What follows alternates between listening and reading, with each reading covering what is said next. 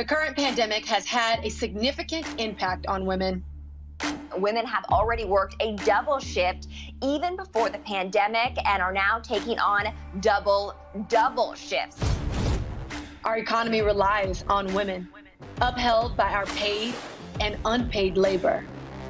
This year shone a harsh light on this inequality, as the strain on our mothers, our daughters, our sisters became more visible and more urgent.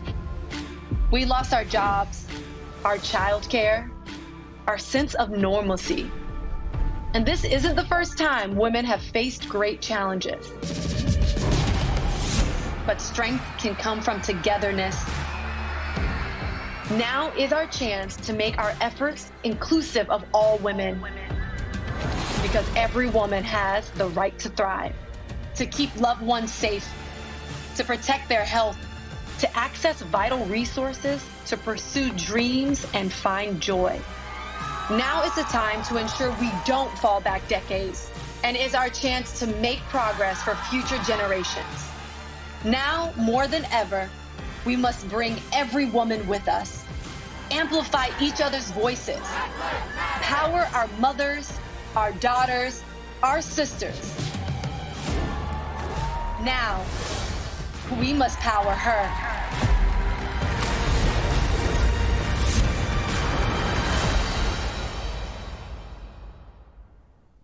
I want to welcome everyone to Women in the Move, and I want you to know we truly appreciate your participating. I much prefer to be doing this in person, but this will have to suffice this year.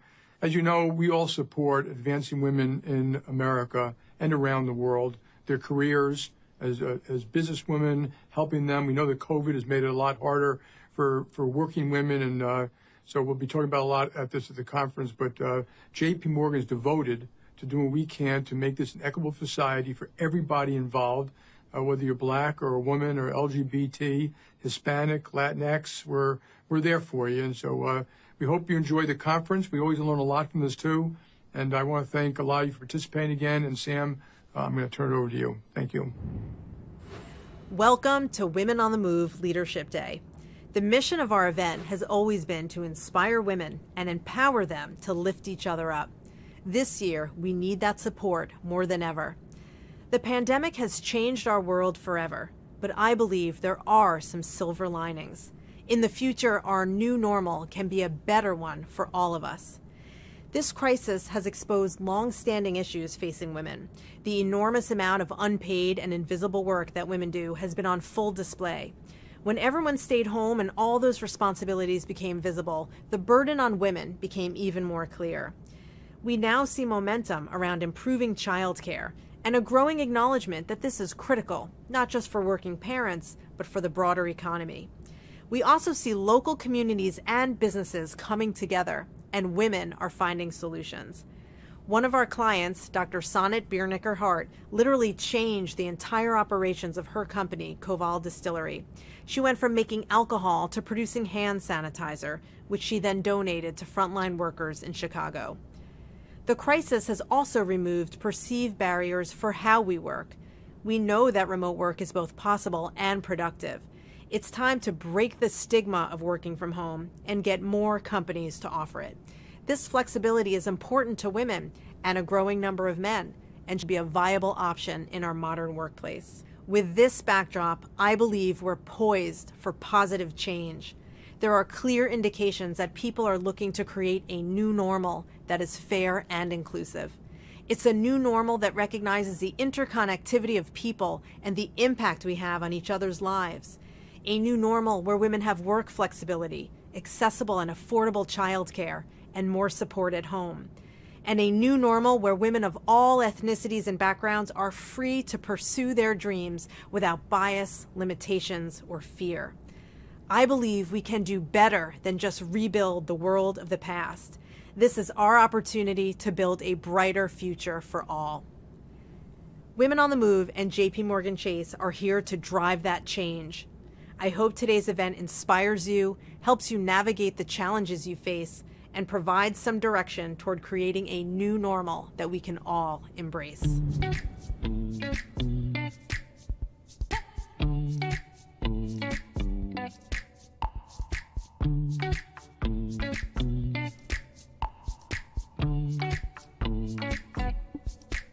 Hello, everyone, and welcome to Women on the Move Leadership Day 2020.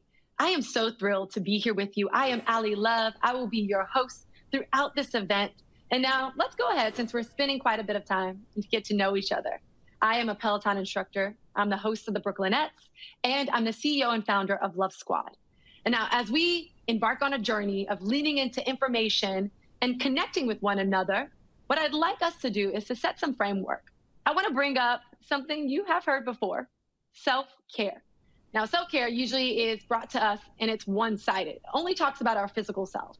And so as I lay the structure throughout this event, I want to talk about self-care completely. The 3 M's, your matter, your mind, your meaning. Matter, mind, and meaning. Our 3 M's are going to set the stage as we really get into this conversation. Also, keep in mind, we'd love to have this conversation on social. Take to social, use the hashtag POWERHER. So without further ado, let's go ahead and get this show on the road. I'm really, really looking forward to this. So let's spend some quality time together. Deep inhale, deep exhale, feel your physical self, take in your physical space, make eye contact. Hey, I see you. All right, let's have a great event. Here's part 1.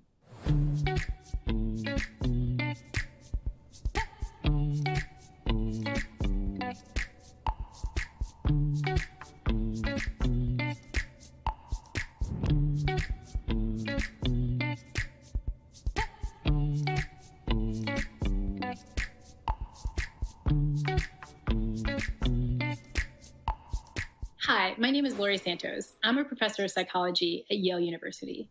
And today we're going to talk about how you can start with your well-being. Why start with your well-being? We often think that career success involves focusing on our resume virtues, building up some skill set, making our resumes look more polished. But the data really suggests that if we want to boost our job success, we need to focus on well-being first. Sometimes we think of this as selfish or that happiness is this kind of ephemeral thing. But the research really suggests that focusing on our well-being can be a quick path to improving our creativity, our job performance, and even our job satisfaction. And for that, I'm going to give you my top 3 tips that come from the science of well-being on how you can invest in your own happiness, and invest in your own happiness in a way that I think will increase your career success in ways that you don't often expect. Okay, so what are these top 3 tips? First tip, I think, is the most important, and that is that if you want to be happier, if you really want to invest in your well-being, you also have to invest in your social connections. Every available study in the field of positive psychology, frankly, suggests that social connection is the path to happiness. If you look at happy people tend to be more social. They tend to report spending lots of time with their friends and family members. And they tend to also report prioritizing their social connection. In other words, they see it as something that they need to invest in just as much as they're investing in their career success. And I think it's worth bringing this up, particularly right now. We're having this conversation right now in the midst of COVID-19. And what the data really suggests is that this might be one of the reasons this time in 2020 has been so stressful for everyone, because we're actually reducing all our really simple social connections in ways we often don't even realize. All of us hopefully are practicing our social distancing. That's what's going to cause us to stay healthy during this pandemic. But social distancing can sometimes mean slight reductions in social connection. So I think it's all the more important that we see this as an area that we really need to invest in right now. How do we do that? Well, we really need to prioritize time and rich, nutritious time connecting with the people we care about. Things are busy, but can you bring in, a date night with your partner? Can you bring in some real quality time with your family members? Can you pick up the phone and call that college friend you haven't talked to in a while? These things sound really simple, but the data suggests that actually investing them, literally putting those things in your calendar too, can be a big boost for your well-being. What's tip number 2? Another one that we don't expect, and one that can be kind of hard in the modern environment. And it's that if we want to be like happy people, we need to invest in gratitude. It's the moment, taking minutes of our day to count our blessings, right? Now, if you're like me, this is something that doesn't come naturally. I'm not a kind of count my blessings gal. I'm more of a sort of, count all the bad stuff, count the hassles sort of gal. I'm sort of a complainer and a griper. But that's what makes me different than most other happy people. Happy people spontaneously look to the bright side of life. Happy people spontaneously recognize the things that they're grateful for. And the data really suggests that, again, if this isn't something that comes naturally, it's something you can pretty easily intervene on. The data suggests that the simple act of scribbling down 3 to 5 things that you're grateful for every night can significantly improve your well-being in as little as 2 weeks, which is really quite striking. Something that's completely free. You don't have to buy anything, maybe just a pencil to scribble things down, and you can have a significant boost to your well-being. So that's tip number 2. If we want to be like happy people, we need to take time for gratitude and really invest in it. Tip number 3 gets to the final tip that I think is most important, which is that if we want to be like happy people and really invest in our happiness, we need to invest in being present. We need to invest in being mindful. Now, this is something also that seems a little bit foreign. Some of us sort of aren't feeling mindful and in the present moment, sort of really paying attention to what's in the here and now. A lot of us experience what researchers call mind wandering, where our mind is here and there, thinking about lunch, thinking about that project that's coming up, and it can make us feel a little frazzled. And so the data really suggests that if we want to be happier, we need to focus on reducing our mind wandering. How do we do that? Through a practice that's getting lots and lots of attention these days, which is the simple practice of meditation. The simple act of taking 5 minutes to focus on your breath, and every time your mind wanders away, yank it back. And so that's tip number 3. If you want to be like happy people, you need to sort of prevent that mind wandering and stay in the present moment, even if the present moment is feeling quite yucky. What are you going to do today to improve your social connection, boost your gratitude, and pay a little bit more attention to the present moment? If you can answer that question, you'll not only have 3 specific strategies that you can use to feel a little bit better today, but there'll be strategies that will down the line improve your career success too. Thanks so much.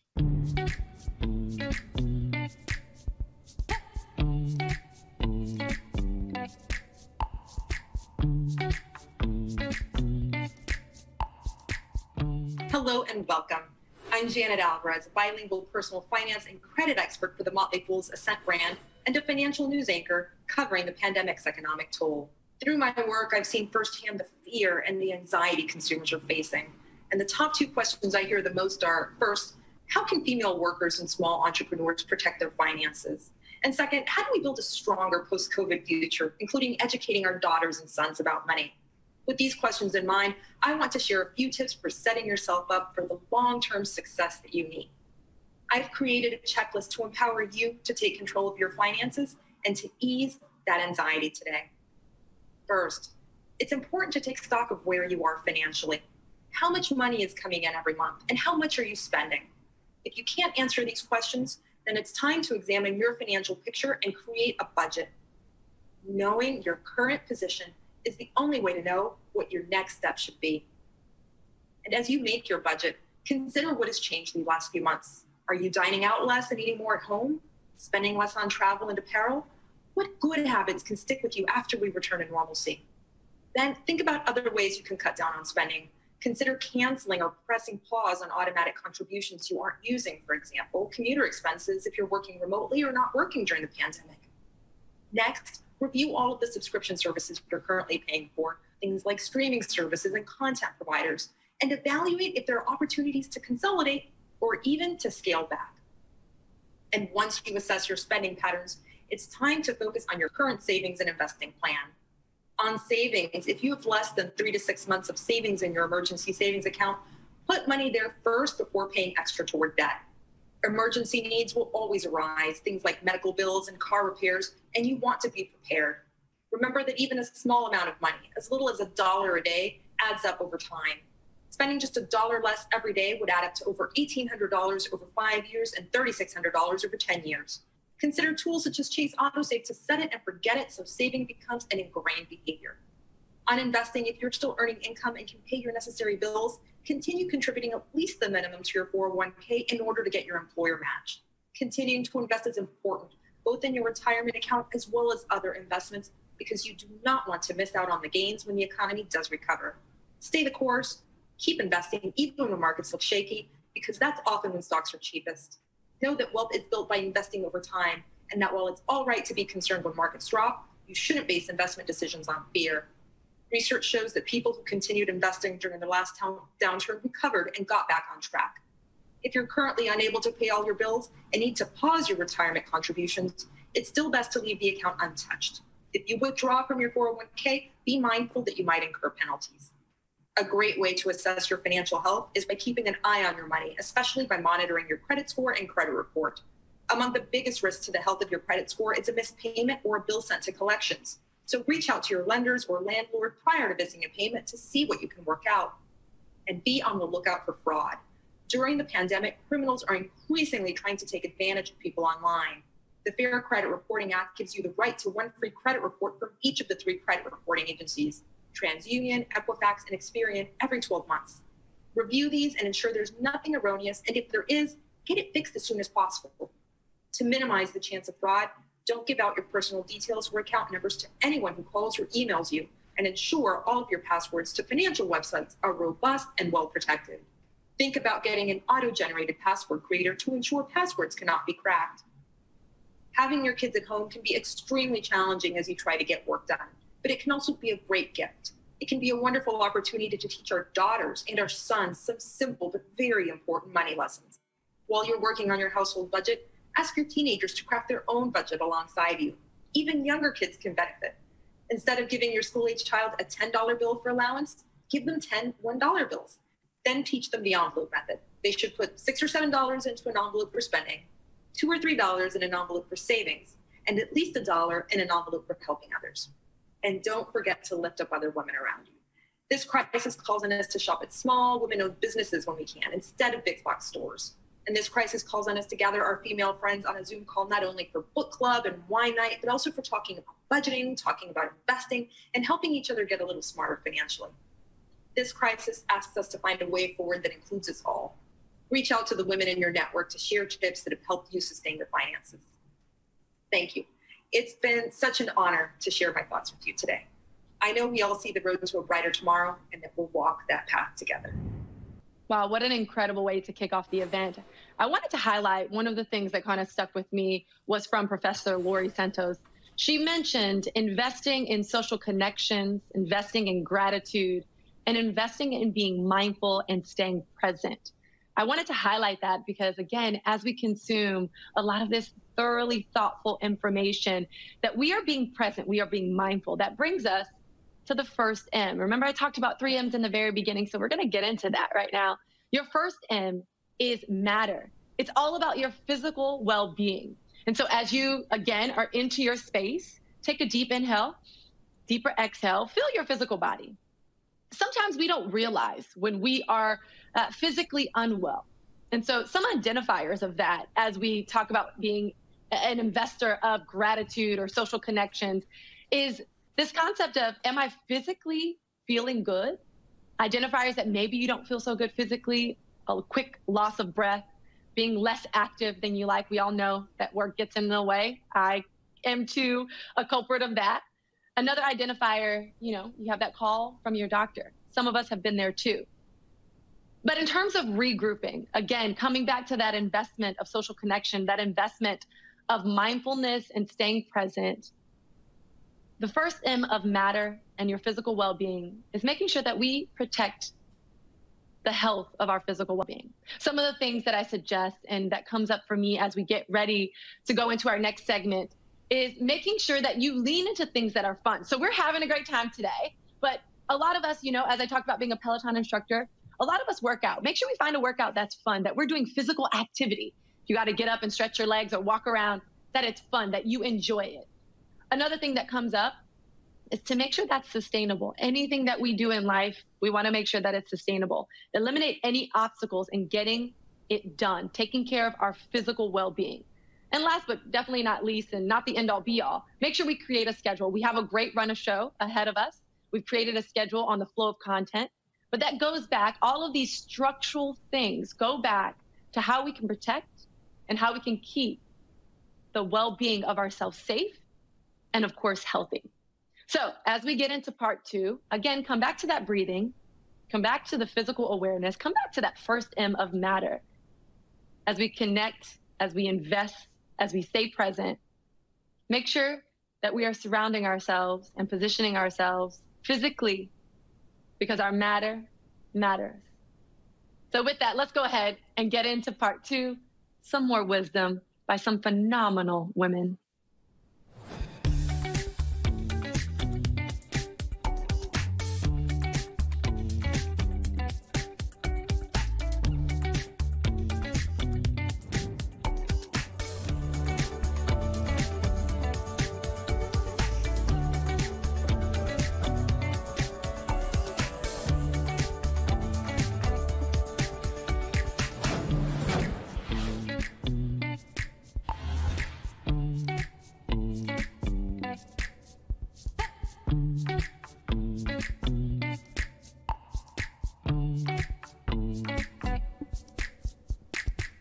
Hello and welcome. I'm Robin Leopold, Head of Human Resources, and I am absolutely delighted to be here interviewing today Mellody Hobson.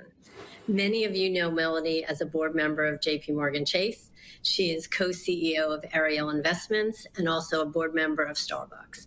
Mellody, it is such a treat for me to interview you, and I know our listeners today are going to learn a lot from you and take lots of nuggets from our conversation. So I'm going to get right into it. And it is a big question. Let me start with, as a little girl growing up in Chicago, what were your dreams? Wow, that's a big question. And thank you so much, Robin, for having me. I'm delighted to do this. My dreams as a child were very simple. I wanted to be financially secure.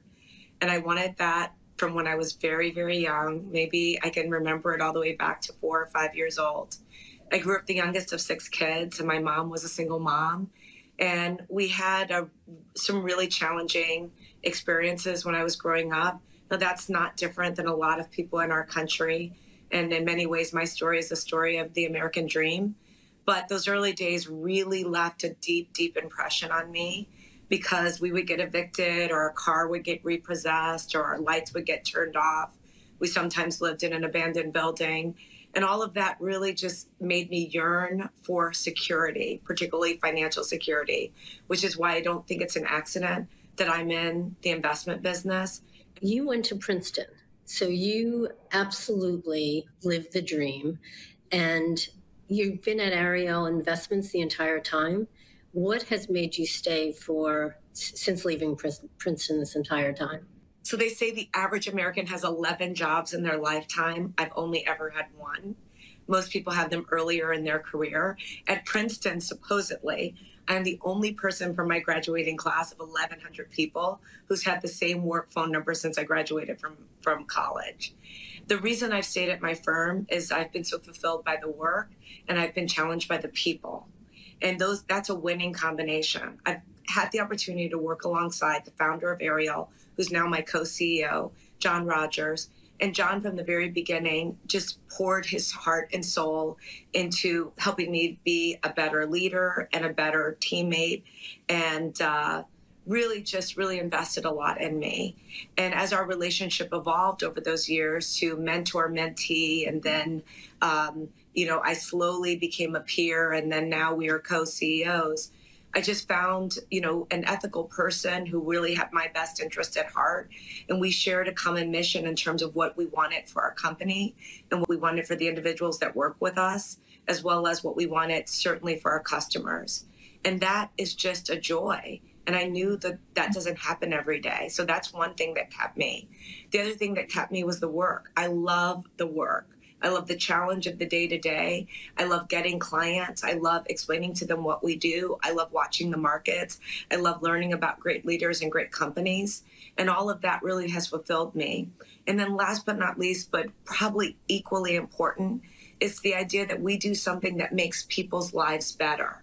Capitalists get a bad rap in our society, and I think that's totally misinformed, because at the end of the day, people can retire comfortably, send their kids to college, start the business that they want to start, hopefully have not just golden years, but platinum years when they retire. All of that, I think about every day, that we're doing something to make people's lives better.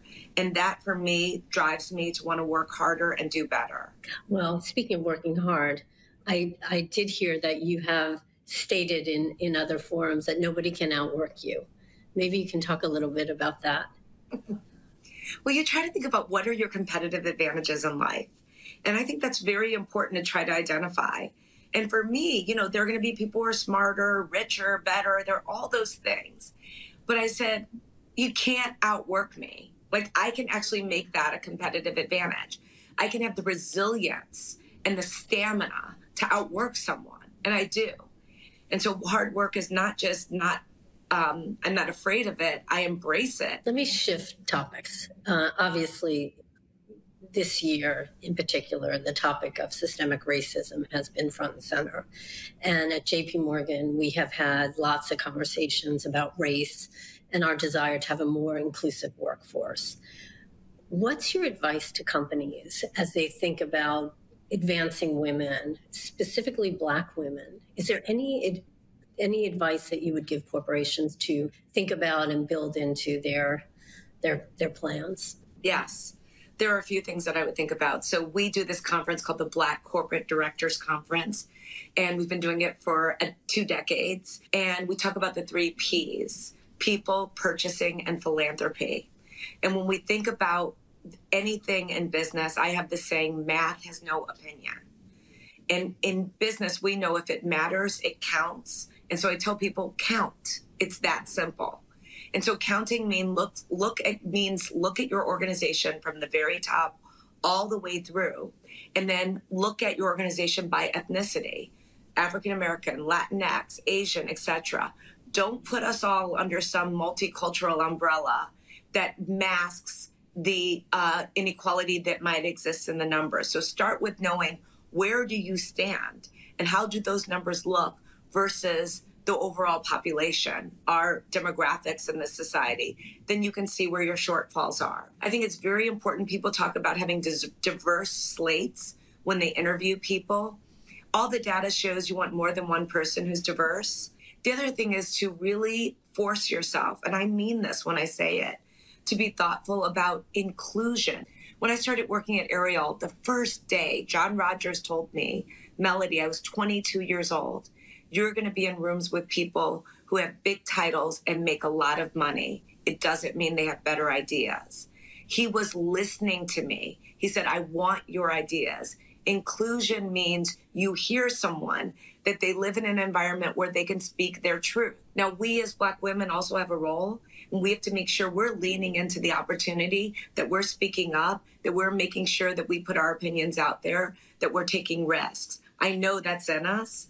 But you have to be in an environment that also invites that and wants that. We are spending so much time right now around not just the diversity representation numbers, as you're saying, but inclusion. But, you know, the social inequalities, that conversation, the geopolitical tensions that are going on. You touched a little bit on resiliency, but how have you had to shift, and just what are you doing to really stay resilient during this very difficult time? I have a continual sense of gratitude and also responsibility to others who I think are really suffering right now. I feel that at the same time, simultaneously. I was sulking a little bit in the early days of the pandemic about feeling, trapped, for lack of a better word. We're all in cages. Mine is more gilded. I totally understand that and appreciate that. But it's still a cage. And my husband looked at me and he said, Mellody, during World War II, people lived in bunkers for 5 years. He said they were rationed food. They were reading scraps that they could get of news by candlelight or flashlight, get some perspective. I thought that was a powerful point and powerful moment, because it anchored me in history, and it anchored me in the suffering and the pain that many have experienced over generations, and where we saw tremendous things come out of it. Here's another silver lining out of the pandemic. We're seeing people that we didn't see before. And that, the frontline workers are incredibly, incredibly important. And I'm so grateful. That's a gift that our society is getting. Humanity is better for it. I agree. I totally agree. So let me ask you to just speak to the audience around just a nugget or two in terms of career advice at this point in time. What should they be thinking about? Well, certainly the pandemic, I think, has led to a lot of soul searching. And we're seeing a lot of people at all stages of life reevaluate what they're doing and how they're doing it. And if you aren't doing that, I think that makes total and complete sense. The one thing I would say that I think is very important, I wouldn't make any rash decisions. I see people having knee-jerk decisions in this environment. This is a moment in time. Before I did anything major, if I was going to make a change, I would wait till we're out of this warm moment and see if I still felt that way. Oh, it is excellent advice. And honestly, Mellody, what a great way to end. On behalf of everybody listening, I just wanted to say thank you very much for taking your time. I know how you feel about JPMorgan Chase, and our colleagues are really fortunate to hear from you today. Thank you for joining. Thanks for having me, and thanks for all the work that you do for the company. You're a rock star too. Thanks.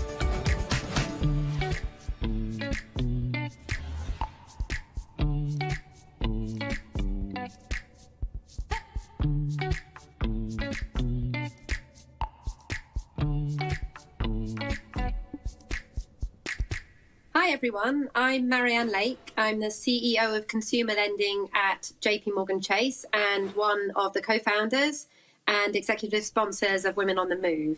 And so I am absolutely thrilled today to be here to discuss with you the background and leadership skills and experiences of our newest board member here at JPMorgan Chase and the executive chairman of IBM, Ginni Rometty. So, Ginni, thank you so much for joining us today for what I know is going to be a really interesting discussion. Oh, my pleasure to do it. Thank you, Marianne. Thank you for asking me.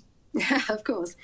So I know that we're going to spend probably a lot of time talking through the sort of leadership lessons and skills and challenges, you know, in your role as the CEO of IBM. But I thought maybe we would start with just a bit of context about, you know, how you got to that esteemed position and maybe get a bit from you about your background and what some of the challenges and hurdles were as you were sort of progressing through that journey, so that the audience and everybody gets a bit of a sense of who you are and, you know, what that background that brought you here looks like.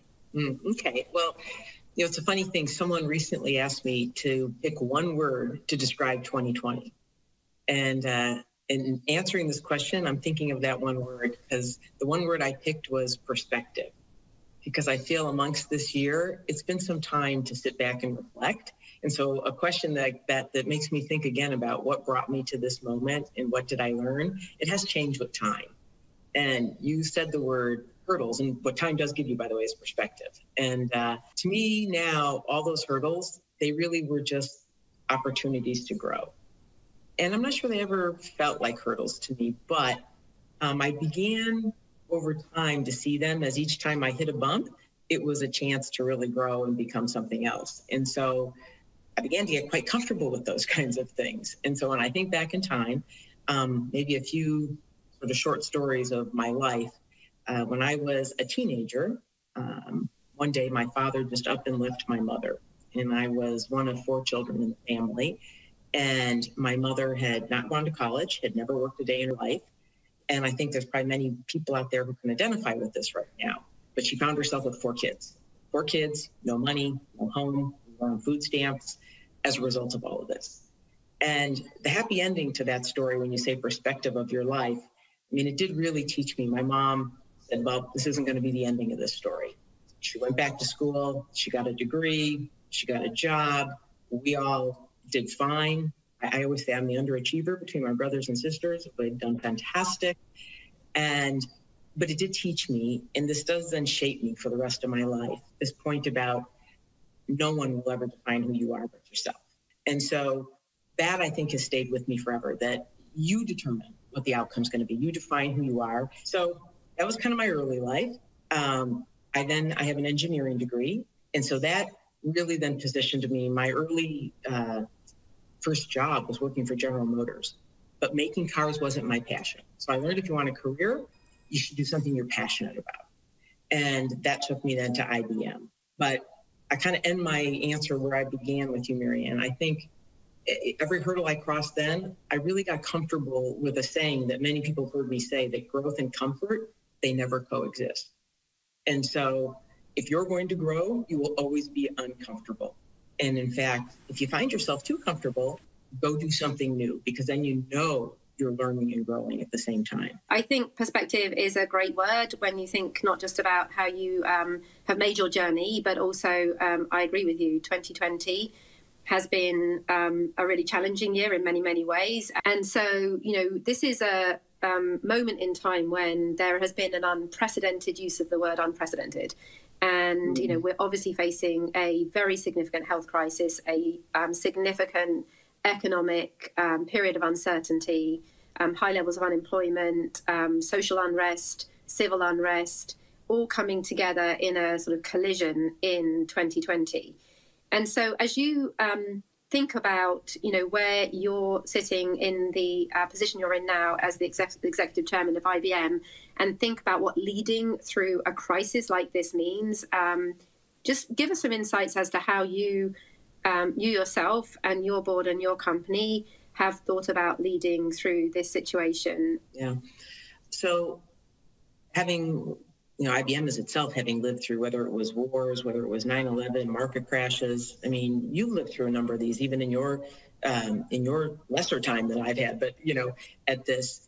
But having been through it all, whenever I've always found I get the calmest in the most turmoil. And to me, this is about just staying really focused on what your purpose is. In that, I do believe purpose matters for most companies right now. And the more clear you are about it, the more attractive you are to both employees, to customers, et cetera. So, when I think of COVID, and there are many things people, when it sort of started to sink in what was happening here, right? We took ourselves, 400,000 people, 95% were remote in about 2 days. Now, the others had to be out there because they're out there in all of your companies doing things. So first was get that done. But then, immediately the team worked on putting together a high-performance consortium to go latch all the high-performance computers in the world to help work on the cure for COVID. And it's true for COVID, and it's true now with the focus on racial justice here, has been employment. Because I feel I could see this immediately, what was going to happen. And I still believe there's issues ahead of us now on this topic. And I saw a report yesterday, 26% young Black women unemployed. This is, to me, back to what do you do in these moments? You lead from your core purpose. And these are things that are both good for business, good for the community, the stakeholder, and it is a focus on economic opportunity will solve many, many of these things. And so when you said, what do you do in these moments? Your initial reactions around your purpose. Your second reaction then, by the way, is to reimagine. I mean, the opportunity, you see, you look at everything as a glass half full. Okay, almost everything's thrown in the air. You get a chance how to reimagine your company and other things that you do. But then the third is, I think, this obligation that business has through public-private partnership to solve these big issues. So just to build on that sort of theme of how you make progress, like real, tangible, step change in progress on diversity and inclusion, because diversity has been something that people have talked about for a very long time. Are there any other ways in which, IBM or you as a leader have been able to actually, it's a long game, make change that you think is sustainable in diversity and also in inclusion? So maybe a tip for those that, as people watch, I do believe we each decide. Like, I think it's part of our job to be a responsible steward. So when I got hired into IBM, my first 4 managers were women. First 4, as I kept being, were all women. Just isn't that interesting? The first woman, and again, our precursor companies, was 1899, right? I mean, we had equal opportunity as a firm rule, but that conviction to stay with every small activity that supports it, right? Because as you said, diversity is a number, inclusion's a choice that people make. Mm-hmm.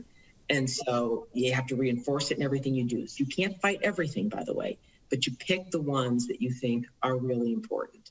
And so those are public things you do, and then things within your own company you do. So that, when you say, what else have we done, or the impact, I think it's been this consistency of action.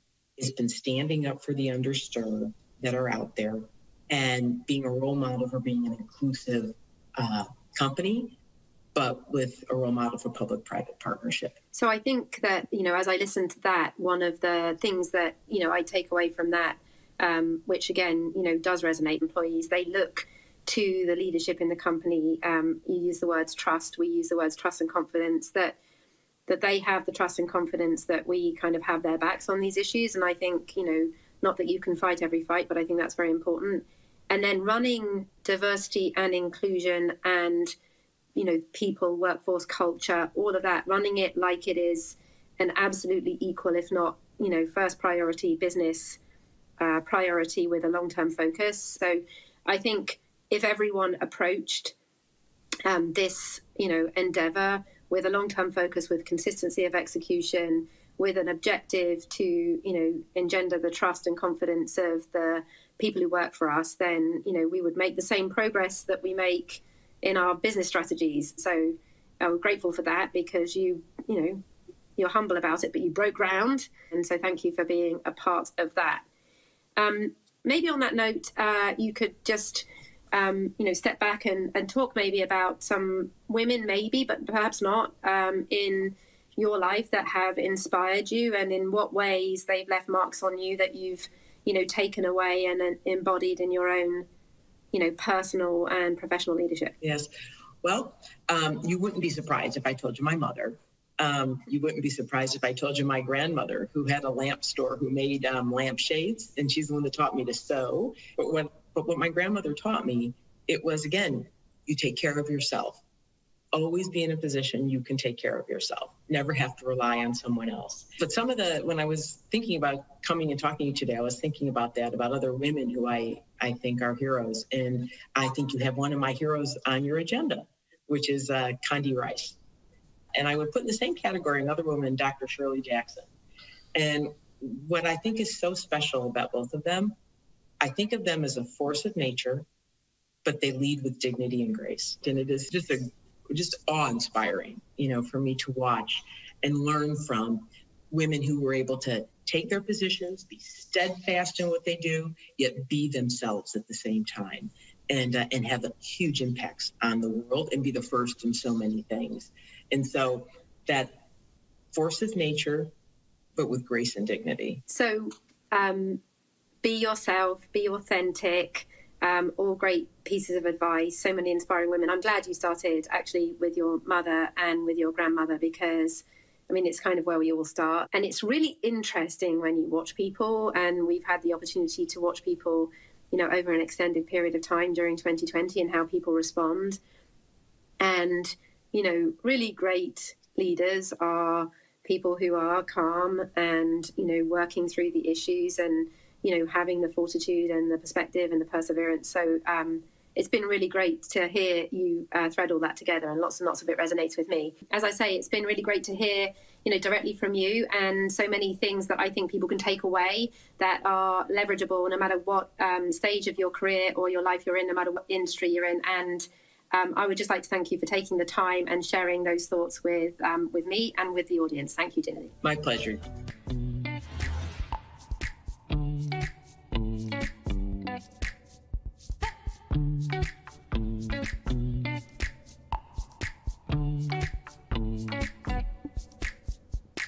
Hi, my name is Phyllis Campbell.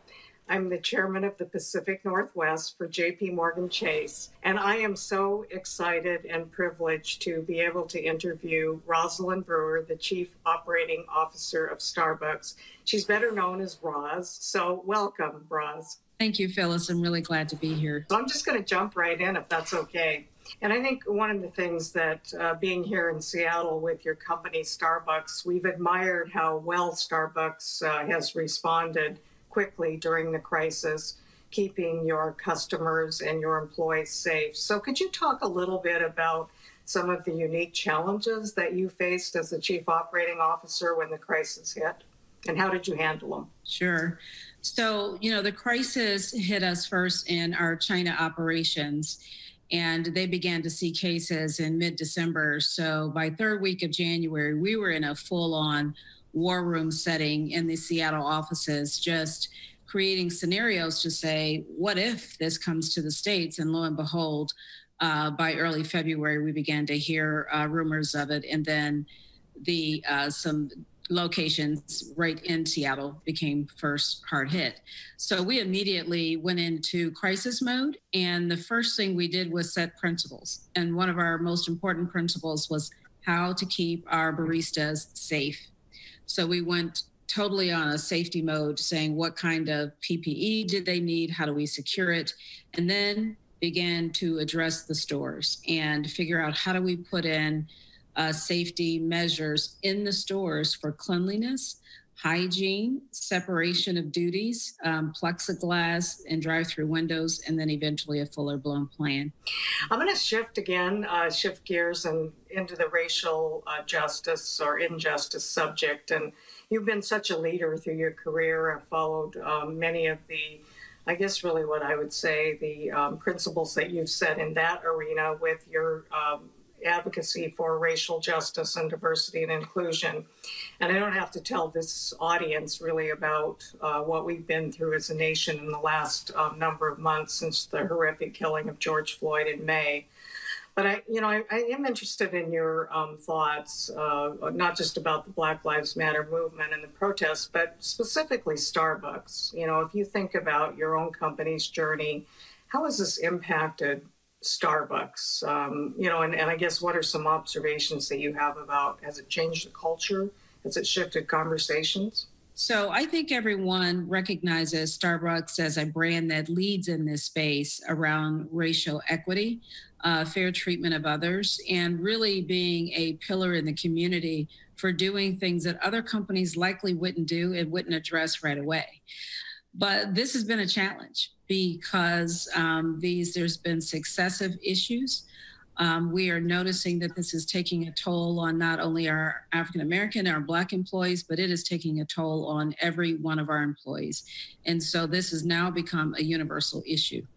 And what we have tried to do was to create courageous conversations within our company to help our partners understand that we see them, we hear them, and we understand what's happening here, and we want to be a part of change. And so it takes us back to the work that we did when we had our own incident in Philadelphia, where 2 African-American men were arrested. And then we knew that our principles and guidelines had to really address how do we further create a warm and welcoming environment when the environment outside our doors is changing. You mentioned the Philadelphia store, the 2 Black men, for those of you that don't remember, that were called, the police were called by the store manager because they suspected the motives of these 2 Black men. But your personal story, you had just come to the company, and I remember thinking you stepped up right away to address this in a courageous way. But actually, was it your son that called you? I'd love to know a little bit more about that conversation and how did that affect you? So crazy. So it was really interesting. While this incident was going on, I happened to have left Seattle for the weekend to go over to San Francisco. And I was meeting with 2 mentees that I have. They happen to be African-American males they roughly, both were between the ages of 25 and 30. And this situation was brewing. I saw it playing out on Black social media. And I knew I needed to get involved and address it, but everything was happening all at once. I got a call from my son as he saw it hit social media, and he said, "Mom, what's going on?" And I told him what I knew, and he said, "You can't let this happen." He's like, "You've got to do something. This is not going to happen like this." And so he pushed me to take a real strong position on this and try and help the company understand what we needed to do because, and me as a mom of a 25-year-old, same age as the 2 gentlemen sitting in our store in Philadelphia, I looked at those 2 individuals and they looked just like my son. My son, looks just like that on the weekend, and they were just having a casual conversation. And so I knew from a very personal, emotional standpoint that I had to intervene and help the company understand what's our best move next. And we did. We got into Philadelphia in less than 24 hours, not a lot of clothes, and we just kind of made it happen, created a war room there in Philadelphia, and we worked around the clock to get that situation taken care of. Well, thank you for sharing that personal story. That really makes it, very tangible. And I want to just probably close this out by asking a couple personal questions, because I think everybody looks at you and says, my gosh, there's this incredible, which I do too, accomplished woman who's had no obstacles in her life. But, there has to be moments when you think there was a moment where you thought, is this happening to me, this unconscious bias, or maybe bordering on racism? Is there an incident or something you could share that you would say, I still overcome this even today, or I had numerous obstacles? Any advice there, or I guess personal vignettes? Wow. To be honest with you, I've been spending a lot of time thinking about that lately with all that's going on.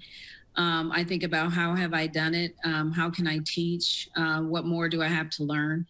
And then I think about the roadblocks I've run into. And many people think I haven't had roadblocks, but I have. And I've had some dark moments, to be honest with you. I recall one of my performance evaluations. I was an early on vice president in a personal care company. And in that performance eval, my manager said to me, you think you're smart, but you're really not as smart as you think you are. And, I think we're going to need to leave you in this role for a little while longer, and, your development will be slower. And this is while he's sitting there blowing cigarette smoke in my face, right? And it's just like the whole scene was like, this whole thing is ugly, right? I'm like, the cigarette puffer in my face and telling me I'm not smart. And so I'm just sitting there looking at him, and I'm just madder than the Dickens. And then after a while, I just started cracking up laughing. I'm just like, this is the funniest scene I've ever thought of in my life, But then I'm thinking, now he thinks I'm dumb and crazy because I'm laughing in his face, And I just had to, shake it off, because the day that someone gets to tell me that I'm not smart enough, that's just not going to happen, and I'm not going to accept it. Because at that point, I knew what I knew, and I clearly knew what I didn't know. And I was just waiting for him to tell me, my shortcomings that I had honed in on. But, it's those kinds of things that if I had listened to him, and he was a very strong, well-respected leader in the company, if I had listened to him, I would have cried in a bucket and said, this is it for me. But he really charged. He gave me charge. And after that, I actually took over the unit that he was running after he retired. And so it maybe gave me a little bit more energy, but I've had a couple of those instances, unfortunately. And I look back on those, and I'm grateful that I didn't listen. And I just say that to so many women that I mentors, that, watch your inner voice and don't let it get confused with what you're hearing externally. That's great advice. Thanks for sharing that. So really, I think the last question I had for you today is, all of the women that we're featuring today, including you, are just incredible women and so accomplished. And I think the audience would like to know who has inspired you. Wow. If I could pick two, I would just love that, Phyllis, if you could let me do that. One is Sure. My mother. My mother never finished high school. She stopped at the 10th grade. But if you all had met her prior to her death, you would have thought that she was, a scholar. She was a scholar in my mind, right? And she sent all 5 of us to college. My dad worked 3 jobs, but my mother was both, she worked very hard. She worked in the auto industry, and then she'd come home and take care of all 5 kids. And so for that, I say, I can do this. So she wakes me up every morning. And then I think of someone like Michelle Obama. And I know she's a common force right now, and I love that. But I always think, like right now, her whole message of when they go low, we go high. And I think right now, with the way I'm looking at things through November, I'm fixated on going high at this point. So those are my 2. I love it. Well, thank you so much. And unfortunately, we've run out of time, but I just want to, again, on behalf of everyone, Roz, say thank you.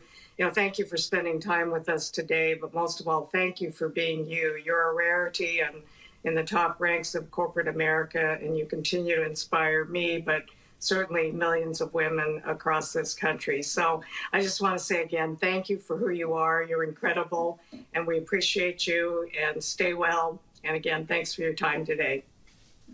Thank you, Phyllis, so much.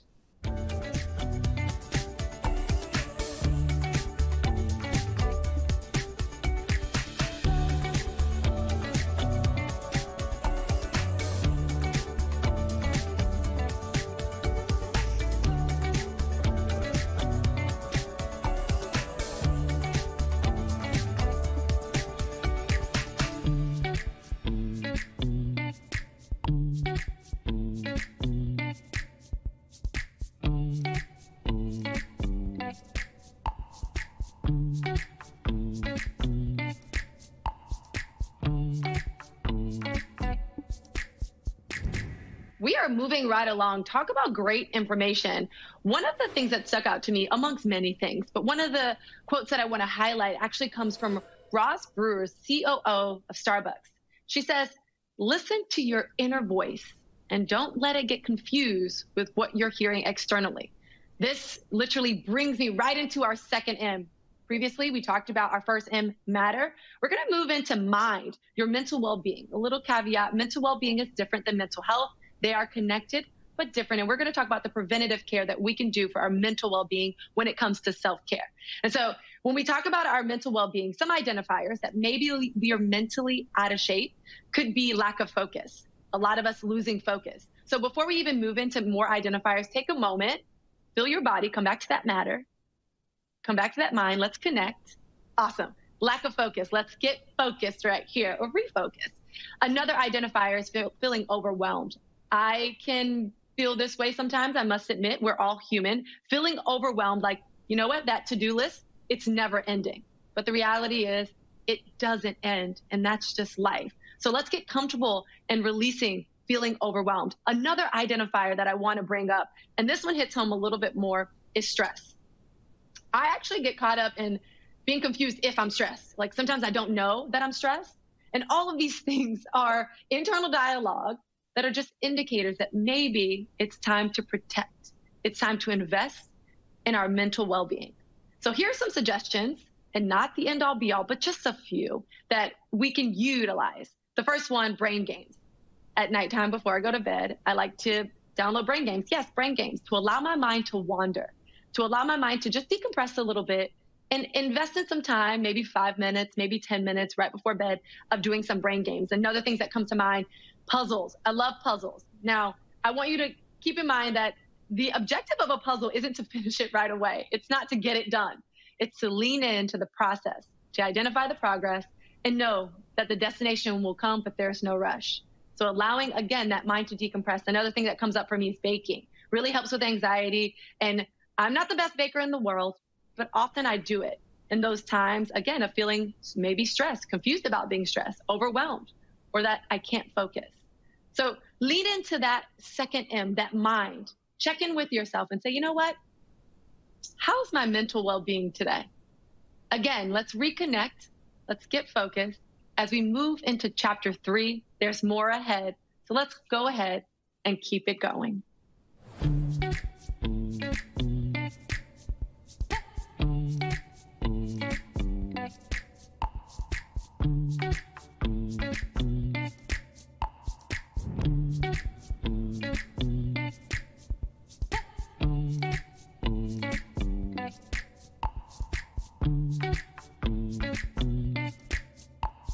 Hi, my name is Mickey Kendall.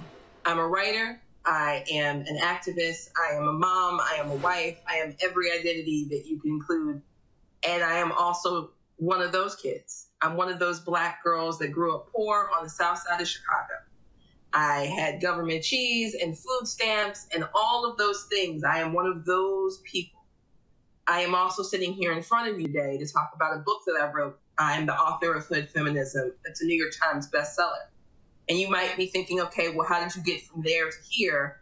And the answer is that I got lucky. I made some good choices. I got some opportunities, but more than anything else, I am no different than everyone else that I grew up with, except I had a couple of right turns, a couple of extra chances. And as an adult, I am able to look back and see that I am no different, but I know that the narrative could easily be that I am exceptional, that I could do it. Anyone could do it. But there are things that anyone doesn't have access to. So let's talk for a minute about money, power, and how that impacts your future. Hood feminism is explicitly about the lived work that women in the inner city are doing to take care of themselves, that women in rural areas are doing to take care of themselves, and that they are doing to take care of their communities. Because fundamentally, their choices for their communities are about, let's make sure everyone has enough to survive. They don't have time to think about whether or not they're going to be a CEO because they're busy trying to make sure that they can keep their schools open, that they can eat themselves, that they can get to the jobs that they have, even if those jobs don't pay enough, that their healthcare needs are tended to. And in many cases, they are in those positions because of the impact of policies like redlining and gentrification. So when we're talking about community funding, community prospects, how people in this community make decisions and why aren't they making better decisions, what we're really talking about is whether or not that community had the money in the first place to determine what was going to happen to it. Was that community able to access keeping their schools open? Or was it like my community, Chicago, where under one mayor, we lost 50 schools, but collectively over 20 years, we lost more than 200 schools. We lost so many schools that right now, in the time of COVID, we can't socially distance children because there just aren't enough buildings. Our kids are going to have to go to school at home, regardless of whether or not their parents can afford for them to be at home while their parents are trying to go to work, because there's no way to safely send kids in Chicago back to school. And for a lot of communities, it looks just like that. And then on top of those concerns, we know that hunger is a problem in America. We know that something between 5 and 10% on average per year of Americans are going hungry. Many of them are children, sometimes as many as 30% in some communities. I grew up going to a school where more than 90% of us were receiving food assistance. The reason we were receiving that assistance is because we were in a neighborhood that had been disinvested. When I was getting out of my situations of leaving a bad marriage, of moving on as a single parent and later going to college, I was able to benefit from public housing that doesn't exist anymore. I was able to get food stamps and a medical card because I'm in a state that didn't make that completely impossible. But I couldn't get cash. So I had to figure out being a single parent, going to college, and working part-time. And I was able to do those things because I had friends, I had support, I had my community. But I am not exceptional because of who I am. What was exceptional was the amount of help I could rely on. If you never had access to opportunity, you never have access to create opportunity.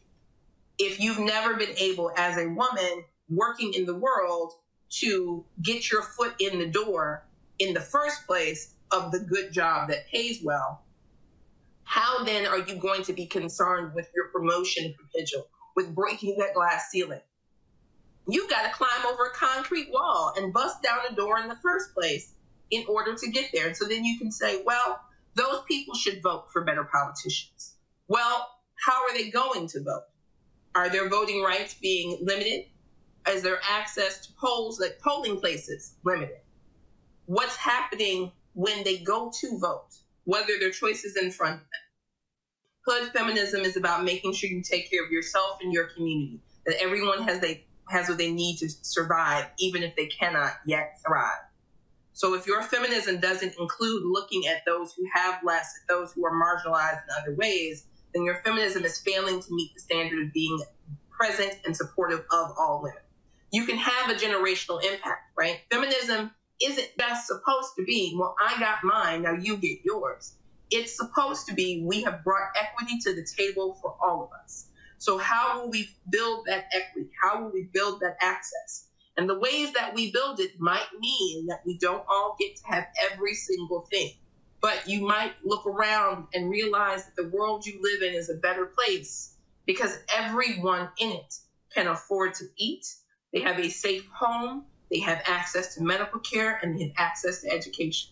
The solutions are in front of us to solve our problems. It's just that it would mean sometimes being slightly less comfortable and a lot more uncomfortable and sitting with that discomfort long enough to know I can help here or I have done harm here. How can I change the path that we are on? Keeping up with the Joneses isn't what's important. Making sure that you and the Joneses have everything that you need to survive is.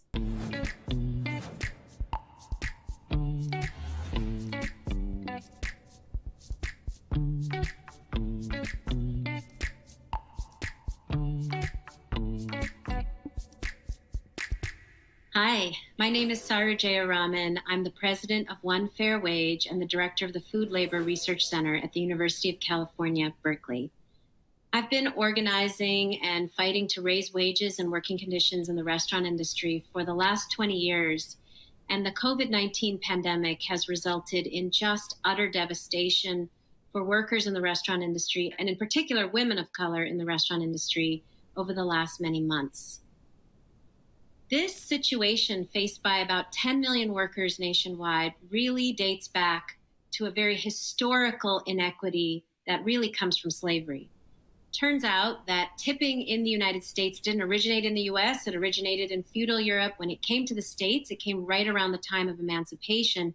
And the restaurant industry wanted the right to hire newly freed slaves, not pay them anything, and have them live entirely on tips, which was a mutation of the original concept of tipping, which was always an extra or a bonus on top of a wage rather than the wage itself. We went from a $0 wage at emancipation all the way to $2.13 an hour, the current federal minimum wage for tipped workers in the United States. And today, this incredibly low wage doesn't just impact a small sliver of workers. The restaurant industry has become the nation's second largest and absolute fastest growing sector of the U.S. economy, with over 13 million workers. 1 in 10 American workers currently works in restaurants, and 1 in 2 Americans, including I'm sure many of you, have worked in the industry at some point in their lifetime. Today, 70% of the workers who earn that ridiculous sub-minimum wage of $2 or $3, depending on the state they're in, are women. They're largely women of color, single mothers, women struggling to survive. So this disparity, 7 states that required workers to be paid a full minimum wage and 43 states that allowed workers to be paid as little as $2 and $3, resulted in a horrifically disparate experience for millions of workers who lost their jobs with the COVID-19 pandemic and shutdown. About 10 million workers lost their jobs around the country. 60% were told your wages and tips are too low to meet the minimum state threshold to qualify for unemployment benefits. In many cases, women, single mothers, women of color were told, because we gave you a sub-minimum wage of $2 or $3 and tips, you cannot qualify for benefits that you paid taxes to receive. Many workers were left destitute and now are being recalled back to work for takeout or delivery, or in some cases outdoor dining, in some cases indoor dining, and being told if you don't come back for that sub-minimum wage of $2 or $3, you will lose any benefits you got. Now, lots of workers are questioning in this moment, should I take that job? Should I take a $2 or $3 job exposing myself and my children to the coronavirus for a sub-minimum wage when tips are down across the country 50 to 75%, depending on the state? These women have been rising up to say, we're just not going to do it. We're not going to go back to work for $2 and $3. And fortunately, employers are hearing them. My organization, One Fair Wage, has been approached by literally hundreds of restaurant owners across the country that have said, this is actually the time for change. We've seen finally that actually this system of paying people $2 and $3 doesn't work. And so there are 3 things you can do to help these millions and millions of workers across the country, particularly women and women of color, who are struggling with a sub-minimum wage and very little tips. The first is that we've actually created an emergency relief fund for all of the workers who've lost their jobs in the industry. We've raised about $23 million and about 200,000 workers have applied, which is far more than the number of workers we're able to give cash relief to. Second, we've created a program called High Road Kitchens that provides cash grants to amazing, often Black and brown owned restaurants around the country that are committing to transition to a full minimum wage with tips on top. Third, you can contact your legislator and say, enough is enough. Let's end this legacy of slavery. Let's enact one fair wage now. You as consumers have enormous power both to get legislators to do the right thing and to get employers to transition away from a legacy of slavery and towards a model that will help all of us have a better dining experience. Thank you.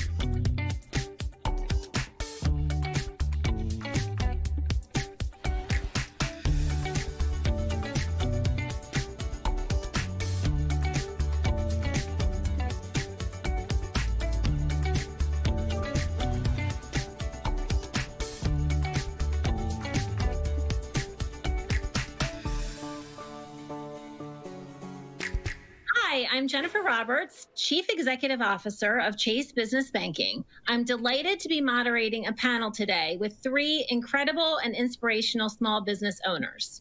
First, I'll introduce Blanca Cabrera, owner of Sergio's Family Restaurant in Miami, a staple of the Miami community. Also with us today is Adrienne Stewart Gordon, co-founder and co-owner of Pound Cake Society, an apparel design, manufacturing, and consulting company. And finally, I want to introduce Kelsey Bunker, co-founder and owner of the Jupiter Hotel and Jupiter Next in Portland, Oregon. Well, I want to start by tackling perhaps the most obvious question. How have each of your small businesses survived COVID-19, and what changes did you implement? So Blanca, I'm going to start with you. Restaurants have obviously been one of the hardest hit industries. So why don't we talk about your experience first? Well, hi, thank you for having me.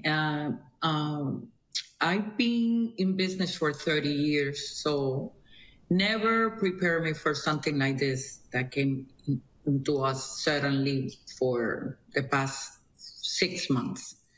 So I think Sergio had a head start because we have delivery and takeout close our window. That is represent 30% of our business. So we were prepared more than probably another restaurants. So we just have to find out if, how I'm going to get the rest of those 70%.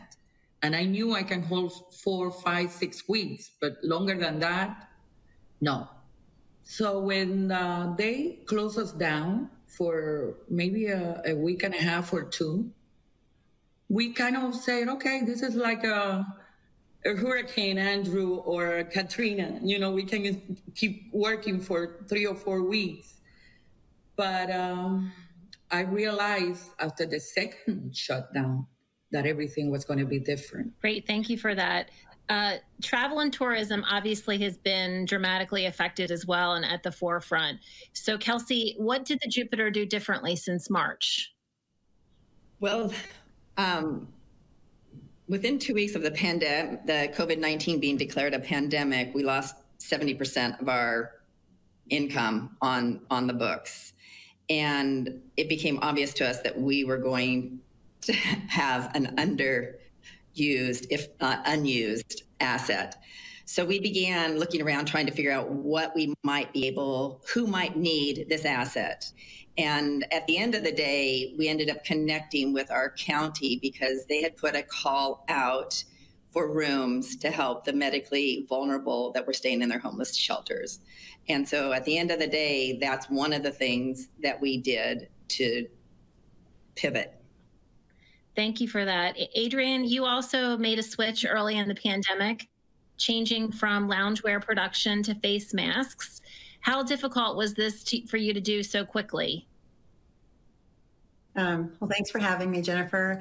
What we did in keeping up with the news cycles and the desperate healthcare need for face masks and PPE, my business partner, Raina Farshuk, and I had a brief call to figure out how we could help because we're in the apparel manufacturing business and making an accessory, which is basically what a face mask kind of is, wouldn't be tough to do. We used every resource that we had, including disassembling a few things and remaking them with fabric, so we had enough. So all 3 of your businesses faced, obviously, these major impacts and are continuing to face impacts, but it didn't hold any of you back from giving back to your communities. How did people react to your donations? It was beautiful. You know, we were wholesalers only, and in pivoting, we changed our business model to business to consumer type. It was kind of a business to consumer nonprofit, I don't know, mismatch. And, you know, healthcare workers, vet clinics, like I said, everybody was so grateful. You got to hear the stories, their worry for their loved ones that work in healthcare, and you were a part of a very real struggle to survive. We share those stories with everybody, our contractors, people working with us, all our volunteers, and it kept us going. I love that mentality, Adrienne. I do think everyone has a role to play, and sometimes you can feel like your role isn't as significant as others, but you never know what time will tell, right, at this point. I think the one thing that the three of us here on this panel have in common at this moment is this ability to think outside the box, the ability to respond to a need, the ability to maybe put aside our initial business plan, our initial idea of who we think we are, and maybe look beyond ourselves. And I think in this way of looking beyond ourselves and looking to our community, because our communities are what really support us. In order, you're listening to the community and the needs of the community, and you decided that it was your time to rise to the occasion. So I'm sure all of your customers thank you for that. And Blanca, you pivoted to nationwide online selling of some of your restaurant food. What insights can you share with other business owners about trying out alternate revenue streams, other than obviously what you were known for, which was people walking into your awesome restaurants? Well, I can tell you, reinvent yourself. This is something that I have dreamed about 3 years ago, but none of my staff pay attention to me because we were so busy that I always wanted to, get my croquetas outside Miami, all over. And that's exactly what we did. And believe it or not, the sales have been increased 50% weekly. On the croquetas, it's the #1 selling item. So hopefully my croquetas will be known one day, like for Americans, like a taco or or something like that. So don't be afraid to try something new. I think at this time, and I can tell that all of us are in the same situation, that our customers and people are more patient. So I want to close out our panel today by asking each of you, what are you hopeful for in the future? And really, what is that light at the end of the tunnel? For me, the light at the end of the tunnel professionally is that Everyday Ritual, which is our collection, continues to grow and do well. I just want to keep growing and keep being able to be of service. And, in our company, we're trying to be the best versions of ourselves. And we encourage our employees and staff to do that as well. And we hope it extends to everything that we do with every garment, every stitch. So that's my hope for the future. I hope people are able to heal and be well and learn this. And we're a better global community as a result of all of this experience. Blanca, would you like to add to that? Well, I will tell you that this too shall pass. And I took this opportunity with COVID-19, and people will say, oh, you are daring to remodel one of my restaurants, the older one, that is in a great place and a great parking spaces. So we increase our outside seating. So I'm really, really looking forward for seeing our business flourish. And Kelsey, we'll end with you. Well, I think there's two things that are going on for me. One, for my company, I not have to change those plans 24 hours later. And as a community and as a society, I think that the COVID has really exposed a lot of things that aren't working for us. And so what I'm really hopeful is that we take this time to maybe address some of those issues and to create a more fair and just society. And I think that there's a lot of community support for that. So I am really hopeful that we come out on the other side a better community. I love closing on that optimism from all of you ladies. So thank you so much for agreeing to participate and for sharing your pearls of wisdom. I'm sure all the viewers are really going to love watching you and learning from you. Thank you for having us. Thank you. Thank you for having me. I really enjoy it. And nice meeting you all. Thank you. This event is on fire. I am feeling all filled up and inspired. One of the things that stuck out to me was something that Adrienne Gordon said. She said, I hope that people are able to heal and be well and become a better global community as a result of this experience. And now this leads me into my third and final M, meaning your spiritual well-being. Now, before Your mind starts to wander. Come back, connect, take a note of your physical self, your matter, of course, your mind. And let's talk about the meaning for a second.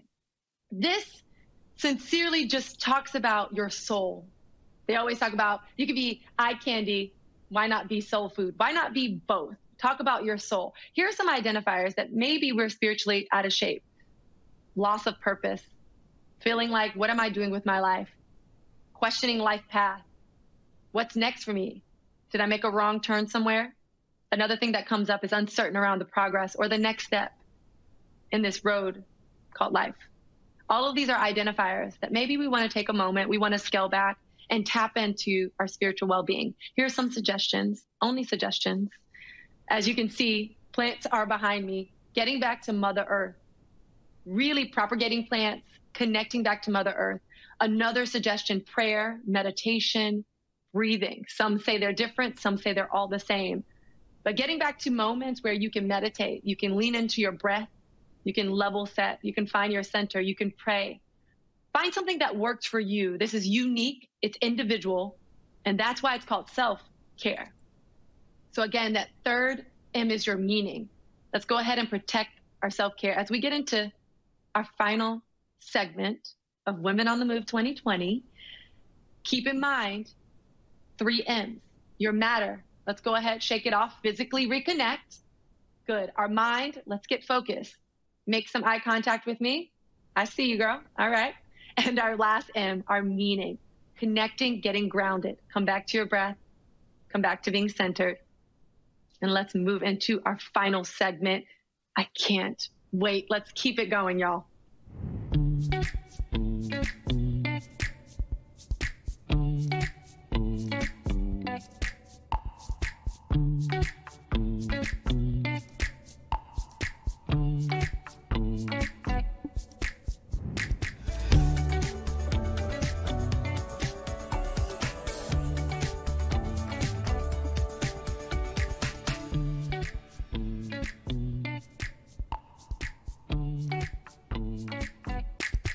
Well, the first thing I did right was the day I started to fight. Keep your eyes on the prize and hold on, hold on, hold on, hold on. Keep your eyes on the prize and hold on, hold on.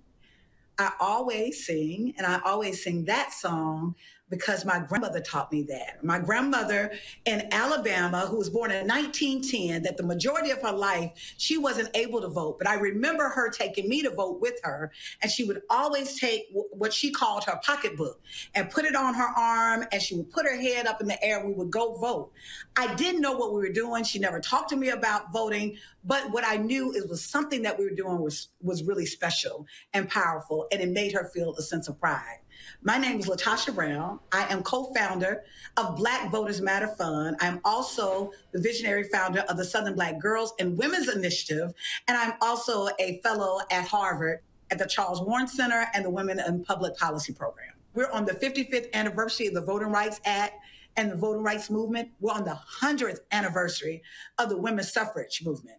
And so this is a moment for us to reflect on the fact of what women have done before us, for us to be at this moment.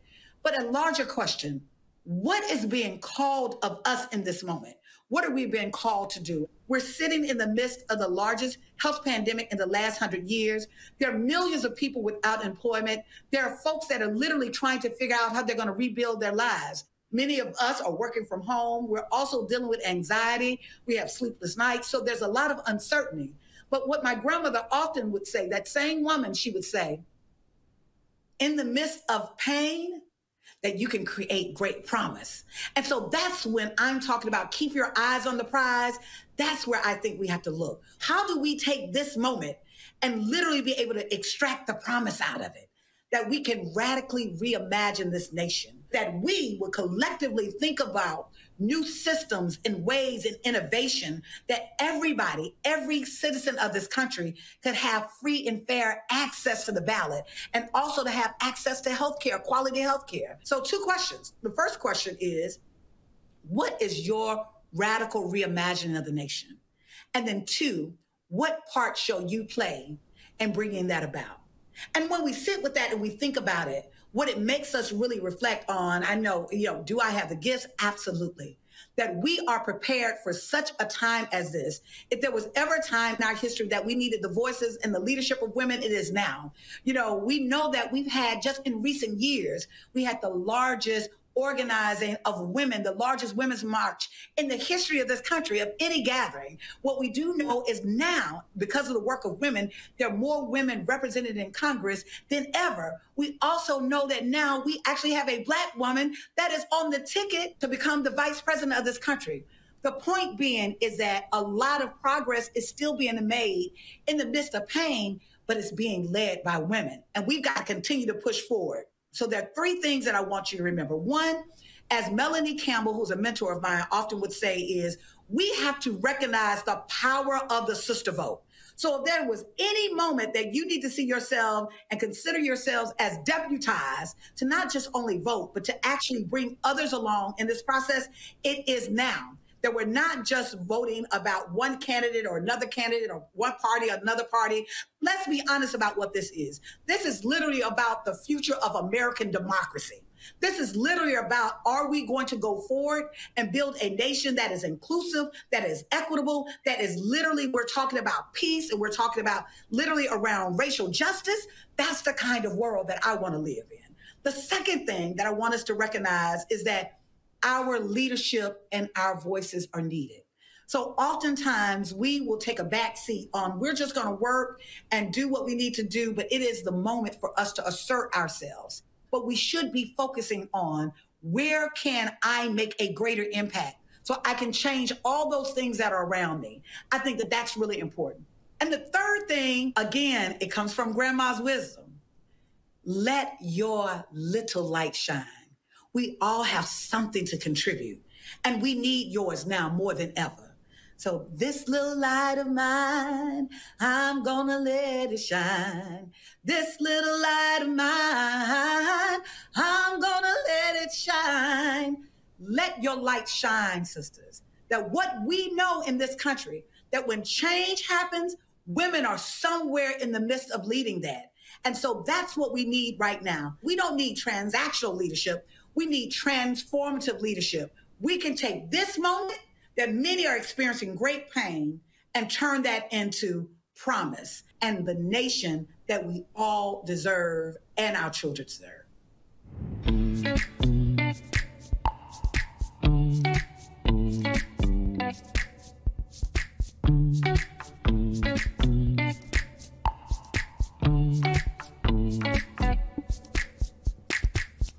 I'm Jen Peepsack, Chief Financial Officer here at JPMorgan Chase, and I'm joined today by the awe-inspiring, history-making Allison Felix.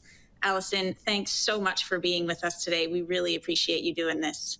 Thank you, Jen. Thanks for having me. I'm looking forward to it. You are the most decorated track and field Olympian in history. That deserves repeating. You are the most decorated track and field Olympian in history, so congratulations for that.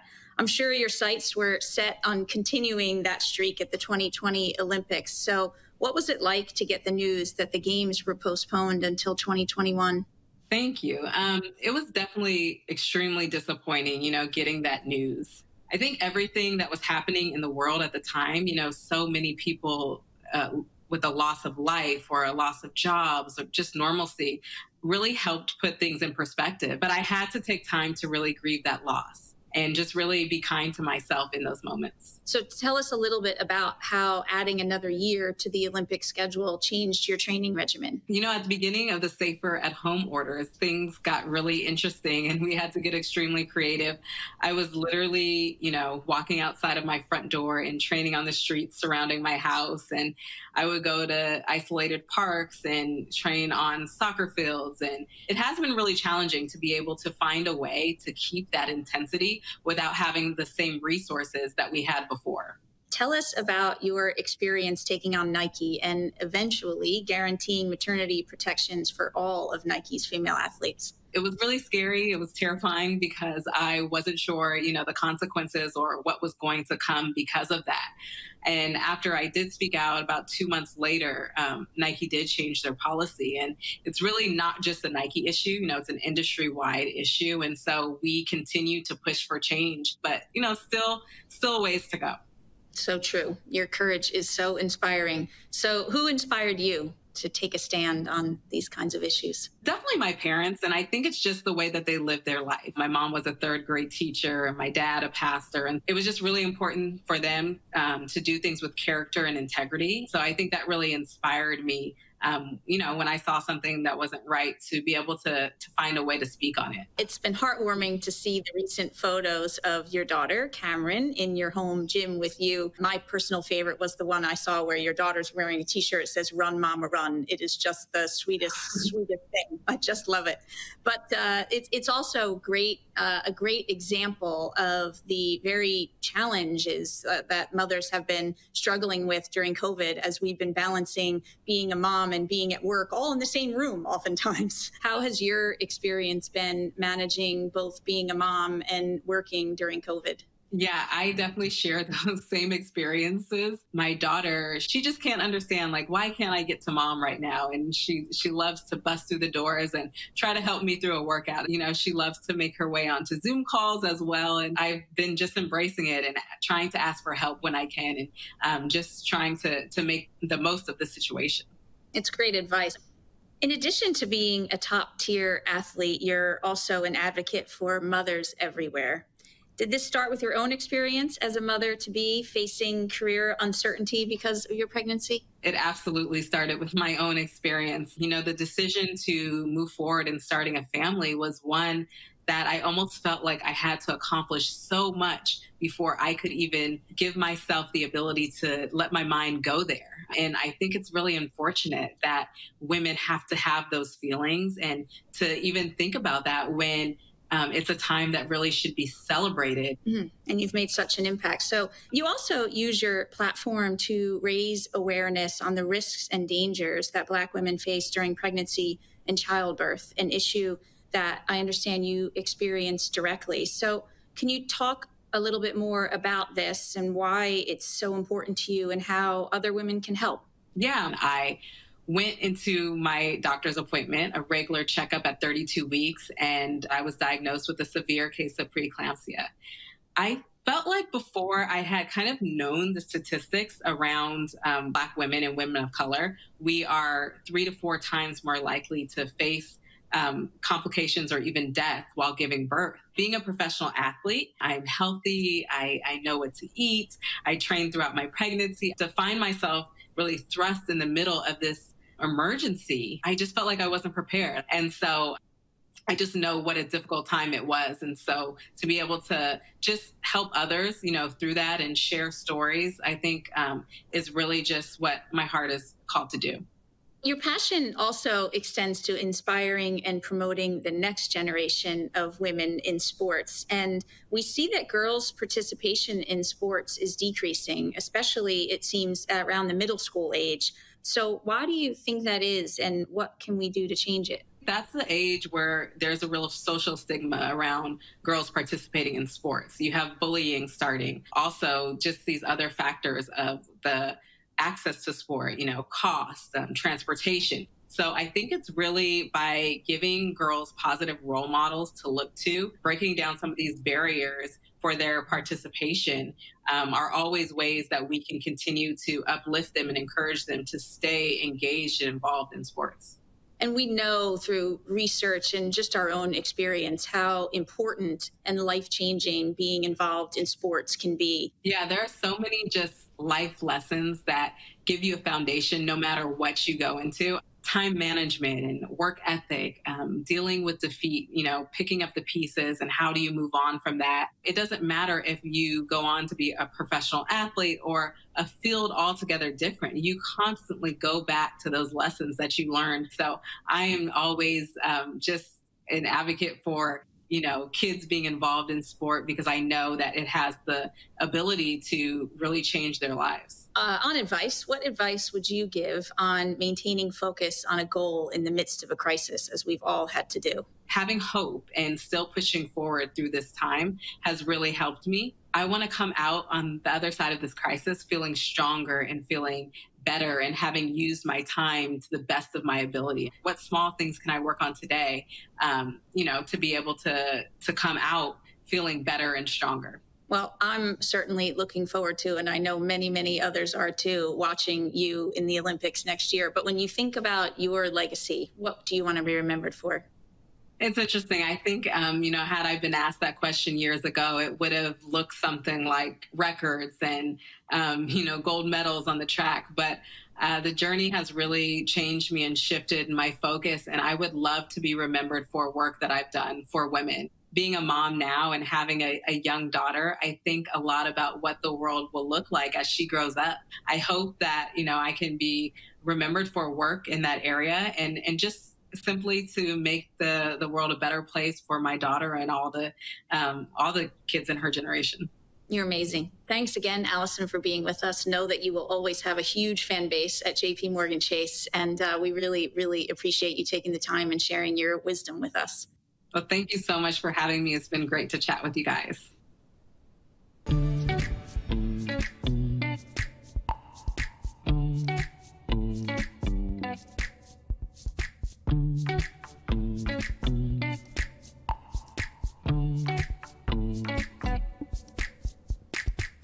Hello, everyone. I'm Tashonda Brown Duckett, CEO of Chase Consumer Banking.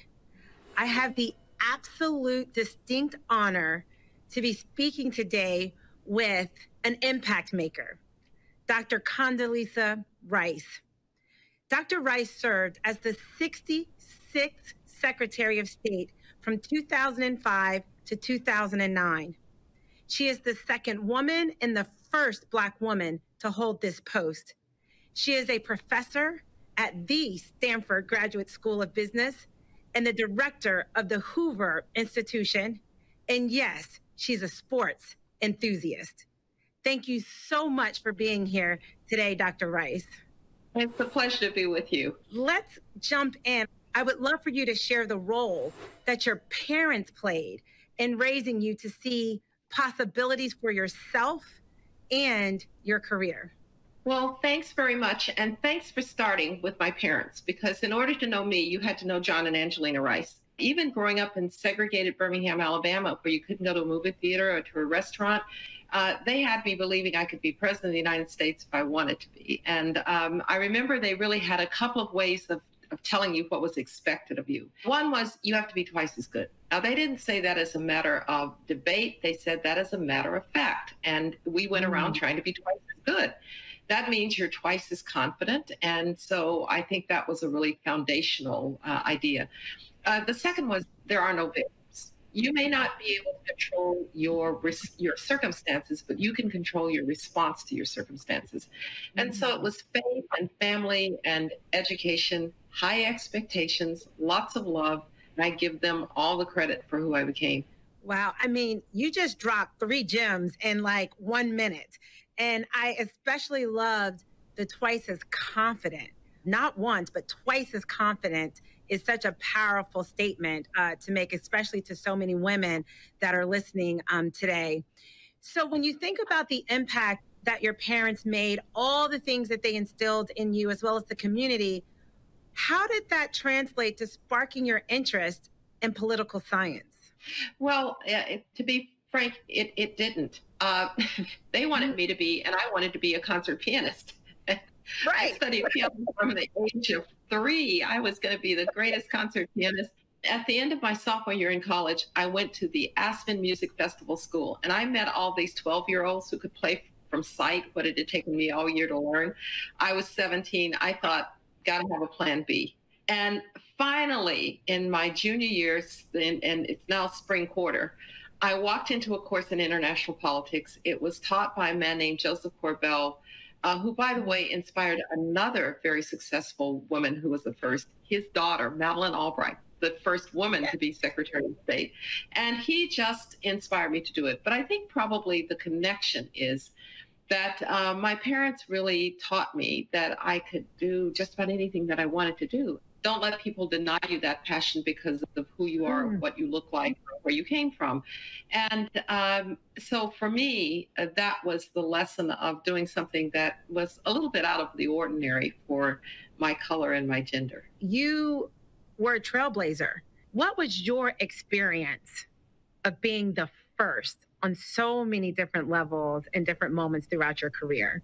Well, let's remember that people who turn out to be the first generally didn't set out to be the first. They just did something and then they were the first. But I think when you're the first, there's a little voice that says, well, don't let the first be a failure. So maybe there is a little extra pressure. But mostly, I think you're a person, if you've gotten to that place, who probably has had very high expectations of yourself. And so the biggest pressures come from just that. The other thing about being a first is that you recognize that you won't see others like you, and that you may have to be the first so that others can be the second and the third and the fourth and the fifth. And in that sense, it's really something to celebrate. Well, you definitely represent the art of possibility for so many. That wasn't why you did it, but you absolutely did it, which I think is just so important for so many of us to see.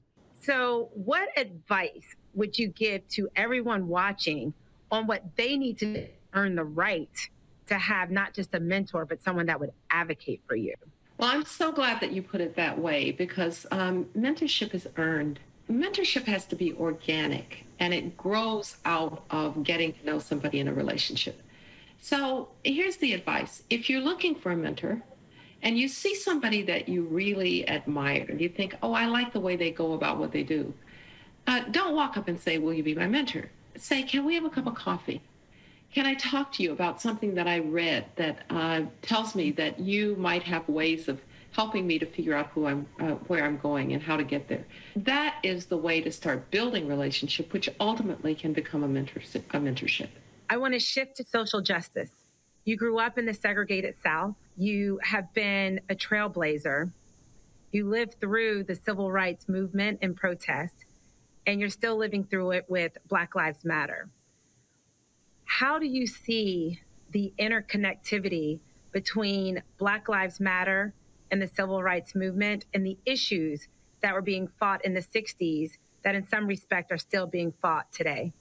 Well, some of the issues are still being fought in the kind of broad sense of still trying to get over what was our birth defect, which was slavery as Americans, and the fact that it still marks the way that we see each other, the way that we treat each other, the expectations perhaps for good or bad that we have of each other. But we also have to realize we've come a long way since the 60s. I have said on a number of occasions, a Black man being killed by the police wouldn't have even been a footnote in the Birmingham newspaper. And so the fact that there are people who now will go into the streets and march of different colors, different generations, different economic backgrounds to protest that, yes, we've come a long way. The fact is, we have had a Black president. We've had Black secretaries of state. We've had Black attorneys generals. In Birmingham, my parents had to boycott because they wouldn't hire Black clerks in the stores. So let's not dishonor the achievements and the work of the people who got us to where we are by saying nothing's changed. Let's say instead, what's the next chapter, to use your word, in where we go? Because the fact is, we're not going to be colorblind. That's too hard. I just want us to act as if we're colorblind. And if we can get there, we're going to be a much more just society.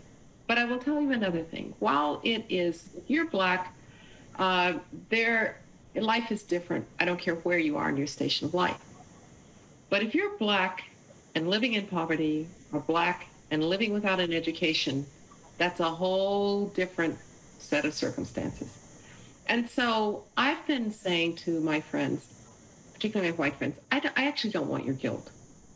I want to know, what is your commitment to dealing with what we know are impacts of race? We know that it matters where you live as to whether you're going to get into a good school or not. And so let's work on that.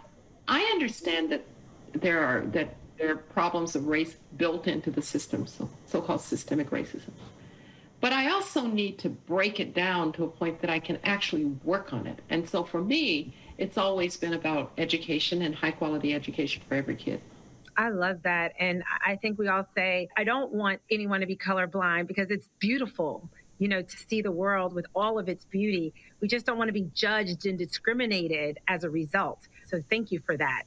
I would love for you to give a word of encouragement to so many Black women who are exhausted, who are tired, and also encouragement to all the allies that are required for us to truly bend towards a perfect union in good trouble. I know that it's hard, and I know that people get tired. And look, we're going through a period of time right now where it's really hard. And you've had the pandemic, social unrest, the economic circumstances coming out of the pandemic. If you're in California, you're dealing with wildfires and smoke, and sometimes it just might seem overwhelming.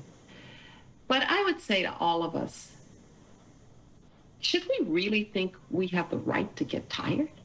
When I think of what my grandparents went through and the daily humiliations of just living as a Black person in Birmingham, Alabama, and yet they managed somehow to educate all their kids. And my grandfather on my father's side even managed to get an education himself. And so I would say we don't have the right, the time, or in fact, we don't have the possibility of being tired. This is democracy, and democracy's hard. It's not easy. What's hard is you have to take personal responsibility for your fellow citizens. You have to take personal responsibility for helping to change the institutions. You have to take personal responsibility for saying, I'm not going to sleep until every child has a chance at a high quality education. And the optimism comes from knowing that progress can be made. And so I've been saying, people, choose one thing that you care about and work on it. You are one of the shoulders of giants that we all stand on, all different backgrounds, men and women. You do represent the ideals of a more perfect union and staying in that good trouble, in the words of the late John Lewis. So I just want to say thank you on behalf of everyone around the globe at JPMorgan Chase. Thank you for being that impact maker. Thank you for demonstrating what the art of possibility is and the power of allyship and forward progress. Thank you so much, Dr. Rice. Thank you so much. It was great to be with you.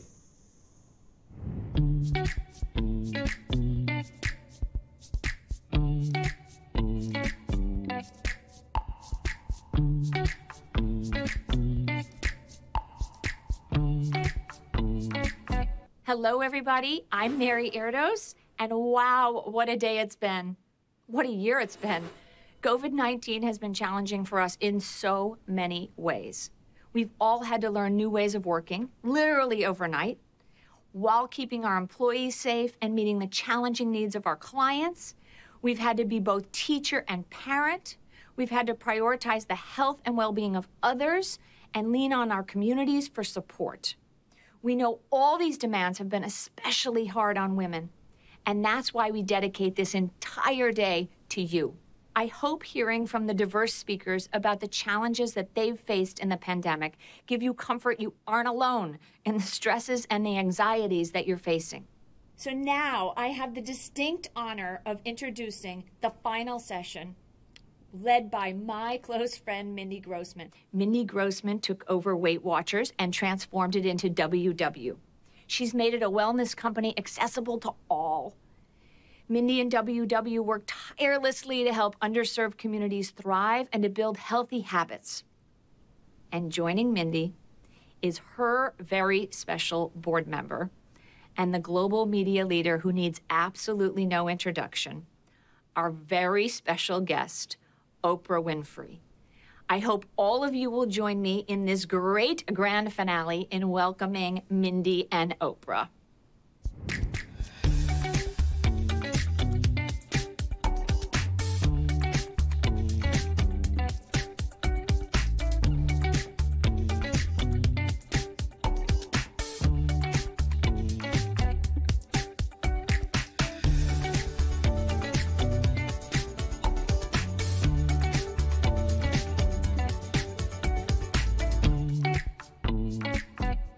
thank you, Mary, for that warm and wonderful introduction. And I'm particularly excited to have my partner and friend, Oprah, join us today for an important conversation about healthy living, leadership, and things beyond that. So great to be here with you, Oprah. And I thought maybe we could go back to the start of the year. It seems like forever now, where you embarked on a nationwide WW Presents Oprah's 2020 Vision Tour. And as part of that, you asked all the audience members if they were ready to activate their visions. So what does activating a vision look like? Activating a vision is about knowing the most important question that is significant for all of us. And the question is, what do I want? And activating what do I want in the form of being able to articulate your intention for executing the dream or the vision for that answer. So activating it means saying, I'm going to articulate for myself, what is it I really want? And then lay out a way of seeing, meaning vision, seeing how to get there. One of the things that you've said, now more than ever, it's important to be and stay well. Oh, yeah. I feel that in my own personal life as one who's not left the grounds here in Santa Barbara, except for an eye infection. And then I wore 2 masks, gloves, boots, the whole thing. What this pandemic, what these life experiences have shown all of us is the value and importance of what it means to be healthy and to stay well. And that is not just, in your physical body, of course, but also in your mental and spiritual well-being. And so I spend a lot of energy not only thinking about that, but working towards wellness for myself. And what I encourage is, our members and anyone who's listening to us now or watching us now, is that it starts with your own, putting yourself on the list of what is the priority in your life. And you have to make yourself the priority so that you can not only create wellness for yourself, but so that the well-being moves throughout your work and family. Women who are managing so many things that they're completely overwhelmed right now, you have to give yourself the opportunity and the priority to be number one on your list. And I remember years ago when we did an Oprah show about this, and Cheryl Richardson was the life coach, and she was telling women, this is in the 90s, that you need to put yourself first on the list. Women started booing her on the show. And I and that saying, hey, we're not Jerry Springer here. This is not the Jerry Springer show. We don't boo people. Because the very idea of making yourself a priority is still a foreign concept to a lot of women, because they think it's selfish. Well, it isn't selfish. It's actually self-fulfilling, in that if you take care of yourself first, getting up a half an hour earlier, making sure you shut off your phones and get yourself the proper sleep that you need, get yourself the proper water that you need, get yourself the nourishment physically, emotionally, spiritually that you need, so that you can be the strong one for the rest of your family and your work in your community. It's essential. It's just... I know, it's so critical right now, especially now when you see what a lot of people are going through with what's happening at schools and everything else. That time for me. You and I have girls who a couple of them are living with me now, who have graduated college and were part of my school in South Africa, and they're staying here during COVID because they were in Los Angeles. And so you have a grown daughter and also now grandchildren. I have them all living here. It's like a compound. Right. So are we, like a compound.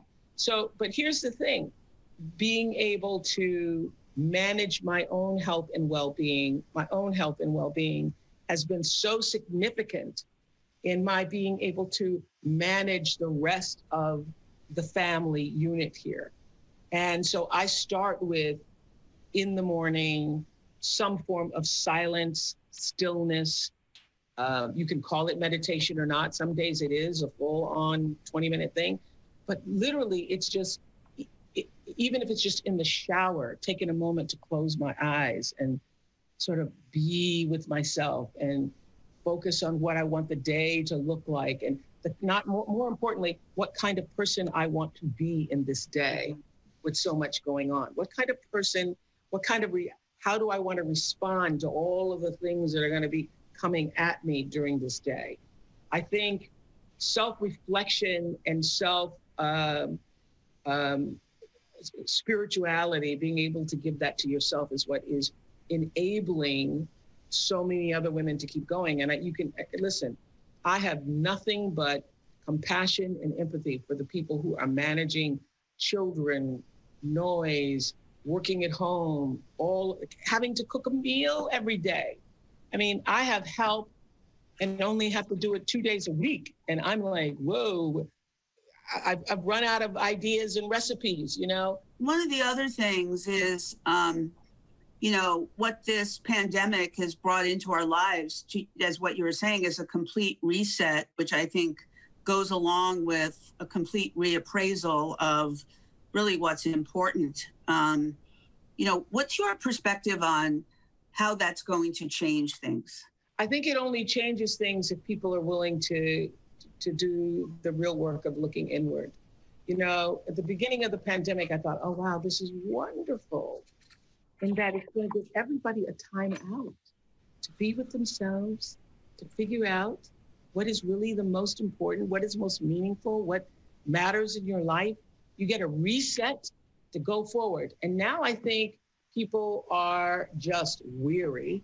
They're weary of being restricted. They're weary of being told that this is going to go on longer than anybody imagined. They're weary of being told that you're not going to have a vaccine until the middle or late 2021. And some people are sort of giving up in their spirits.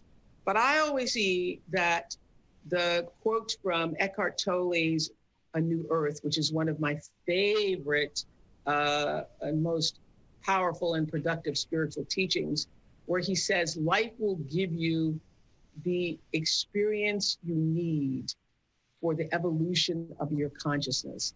And how do you know it's the experience you need? Because it's the experience you are having in any given moment. So whatever experience you are having, that is the experience you need as an individual and as a collective. We obviously needed this time out to reset and reassess who we are as a people, as a nation, as an international global body, and how we want to treat ourselves and how we want to treat each other. I don't think that we come out on the other side of it better than we went in unless people give serious thought to those questions. And so this requires our evolving into a new way of being, just as we're doing now, a new way of communicating, a new way of adjusting. And I think the 5 stages of grief defined by Elizabeth Kubler-Ross not only are appropriate when it comes to losing someone that you love in your life, they're appropriate for all things. Because we are not just grieving the loss of loved ones, those who have unfortunately lost people who they may know and love. We are grieving the loss of a way of living. We're grieving the loss of summer. We're grieving the loss of being able to communicate with our colleagues, being able to have graduation, go have weddings. We're really grieving a loss of the way we were. And the only way to get to the point where you can be okay with this moment now is that you go through that mourning. First it's shock, then it's denial, as a lot of people are still in right now. And it's also anger, as a lot of people are in right now. But eventually getting to the point where you can accept this is the way it is now. And what can each of us do now to move ourselves forward, which is the number one principle of suffering. You know, until you can accept things for what they are and then make a choice about how do I now move forward with the way things are, you will suffer. I cannot agree with you more.